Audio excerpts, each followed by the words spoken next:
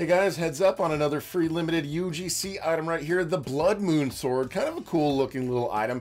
Almost looks like those little squares at the top look like the Roblox logo, just a little bit. The game here is Chest Hero Simulator. I've got it linked in the description of the video. So on the right side it says free UGC. You click on that, you can see how many are available. There's still 2,000 out of 2,000, and you have to complete those tasks in order to claim it. So first thing is summon 80 mounts. So you have to basically buy 80 mounts, beat 180 dungeon bosses, open 7,000 chests, claim 22 daily free gifts. So as far as like those things, it's not like you have to come in here for 22 days in a row. There's those free gifts in the upper left hand corner, and as the counter counts down, like every 5, 10, 15 minutes, another gift is available for you to claim. So as far as opening the treasure chest, you can see we just get some just by playing the game.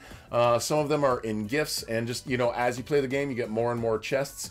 I've got over like 50 of them here. You can see me opening some of them here. Pretty simple and straightforward to open those, and then there's just various ways in the game to get chests. So over here you can see mounts, the mount store where you can go and summon mounts. There's all sorts of other stuff in the game. We've got shops, we've got different areas that you can go to.